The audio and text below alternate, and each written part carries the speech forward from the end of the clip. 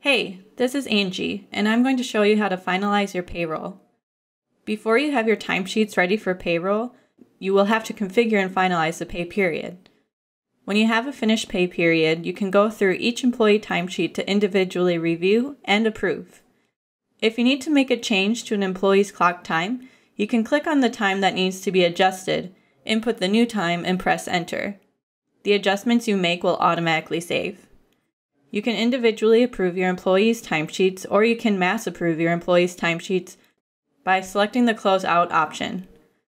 This will close all timesheets so you can review your payroll summary. Next, you are taken to your payroll worksheet. Here you can review and edit hours per position worked. For each employee, you can also review overtime, PTO, and holiday, and make adjustments as needed.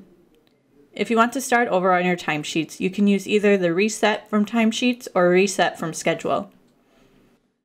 When you have completed making edits to your payroll worksheet, then click Finalize.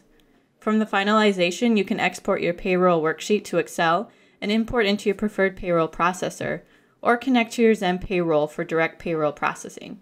Now you're ready to pay your employees.